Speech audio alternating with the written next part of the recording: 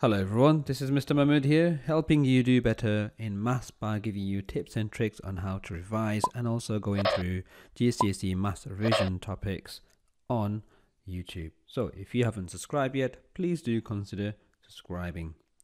Today's topic is estimating calculations by rounding. Now, one important information before you start doing estimation is you will need to round the numbers to one significant figure. So let's quickly have a look at some examples of how to round to one significant figure. Then we'll be looking at calculations by rounding. So let's have a look at a number. Say for example we have 234. I want to round this number to one significant figure. So I have my first significant figure. So if this number starts with a number between 1 to 9, then we have our significant figure. Now how I do it is by drawing a line after the first significant figure and then look at the number after the line. Now if this number is 5 or over, then I will need to add 1 to my first significant number. Now here we can see that this number is 4 or less, therefore we don't need to add any numbers. So the 2 remains unchanged. Now the next two digits, we need to replace them with zeros. So 234 rounded to one significant figure is 200. So in other words, we are rounding this 3-digit number to the nearest 100. Let's have a look at an example where we actually have to round it up. So for example, we have 256. We have our first significant figure between 1 to 9. Look at the number after the line and we can see that this number is 5 or over. So that means we need to add 1 to our first number. So 2 add 1 is 3 and the next two digits become zeros. So 256 rounded to one significant figure is 300. Let's have a look at some decimal examples. Say for example we have 0.543. Now the number starts with 0, so therefore we don't have a significant figure. So let's look at the next number after the decimal. So we have a 5. It is a significant figure. Draw the line after the first significant figure. Now look at the number after the line, which is 4 or less. So therefore we don't need to add 1 to this number here. So this will remain unchanged. So our rounded number is going to be 0.5. Now, if I put hundreds of zeros after a decimal number and carry on, this will not make a difference to this number. So we can leave our answer as 0.5. So 0.543 rounded to one significant figure is 0.5. Let's have a look at another one. 0.563. 0 is not significant. Look at the number after the decimal. We have a 5. Got a significant figure. Draw the line after the 5. Look at the number after the line. We can see it's 5 or over. Therefore, we need to add 1 to this number here. So that number becomes 0.6. And these two numbers, don't need them now because we rounded to one significant figure. So 0.563 rounded to one significant figure is 0.6. Now let's have a look at some estimation. So we're going to look at some calculations and we're going to round them to one significant figure and estimate. So let's have a look at the first question. Say for example we have 112 multiplied by 68. Now look at the first number. We have a 1, we have a significant figure. So we have 1 and look at the number after the line. There is a number which is 4 or less, so we don't need to add any numbers to the 1. So therefore the 1 remains unchanged and the rest of the digits become 0. So 112 rounded to one significant figure is 100. 68.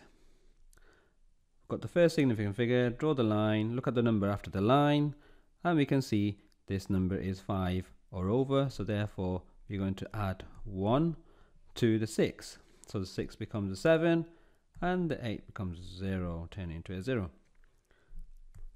Now, when you do this type of calculation, the quickest way to do it is multiply the first two digits. So 1 times 7 is 7, and add the number of zeros. So 1, 2, 3, and the 3 zeros. Let's have a look at another example. A division one. 68 divided by 1.9. Let's round 68 first. Draw the line. Look at the number after the line. It is 5 or over. Therefore, we're going to add 1. That becomes 7. That number becomes 0. Divided by one significant figure. We've got the first significant figure. Look at the number after the line. This is 5 or over. So we're going to add 1. So this number becomes 2.0. So 70 divided by 2. We have an answer of 35. So that's our answer. Now let's have a look at slightly more complicated calculations with fractions. Now in your GCSE Maths exams, you're more likely to get a calculation with fractions in your non-calculator maths exam. So let's have a look at a question. So we have 48.9 multiplied by 9.9 and divide this by 11.3. Let's just fix that 9. Okay, now the rule is still the same. We're going to round the numbers to one significant figure. So let's round this number to one significant figure. Draw the line after the first significant figure. Look at the number after the line. We can see it's 5 or over, so we add 1. So this number will become 5. And the rest of the digits becomes 0. Multiply this by, let's round this number. So we got the first significant figure, which is 9. Number after the line is 5 or over, so we are going to add 1. Now if you add 1 to 9, that becomes 10 point, and then the digit after the decimal will become 0. And in the denominator we have 11.3, so first significant figure found, draw the line, the number after the line is 4 or less, so therefore the number remains unchanged, so that number will become 0, 10.0. Now when you get the calculation like this, always simplify the top. So we can see a calculation. Let's simplify the top calculation. The numerator, 50 times 10 is 500, and divided by 10. And 500 divided by 10 is 50. So dividing top and bottom, the numerator and denominator, by 10. So our answer is 50. Now these calculations are quite common in foundation excuse me.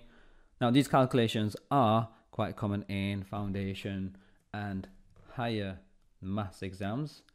Let's do another calculation. Say for example we have 206 multiplied by 13.1, divide this by 0.48. 206 rounded, draw the line after the first significant figure.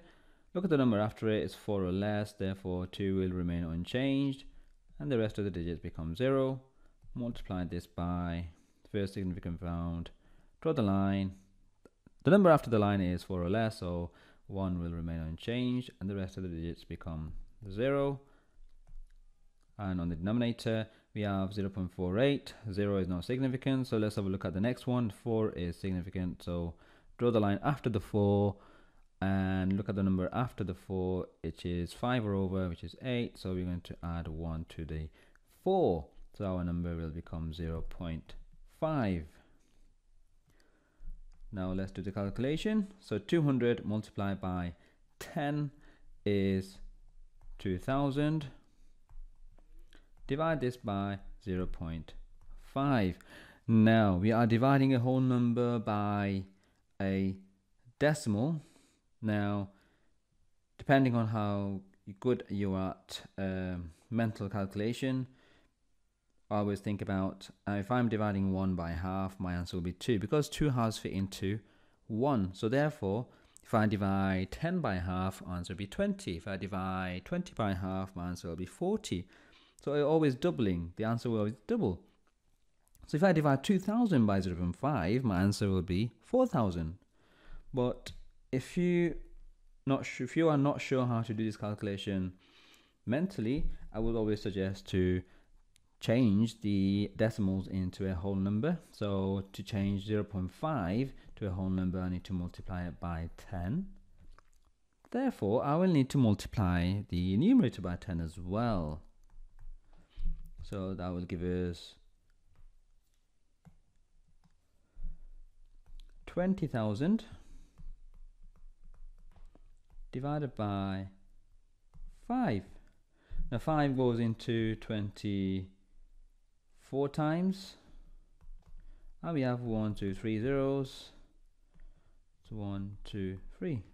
So our answer is 4,000. And that's it, guys. So we have estimated calculations by rounding to one significant figure. Just to recap, the one rule you have to remember is, first of all, when you have an estimation question, always look out for the keyword. They could also give you estimating calculations in worded problems or like a real life problem solving question. So always look out for the word estimate. As soon as you see that word, always try to round the numbers to one significant figure and then do the calculations. Okay, so our next video is going to be on factors, multiples and primes. So if you haven't subscribed yet, please do consider subscribing and keep up with the GCSE Maths revision topics. Thank you. And if you are taking your mock exams, then good luck with your exams and good luck with your GCSE Maths exams. Mr. Mahmud helping you do better in maths.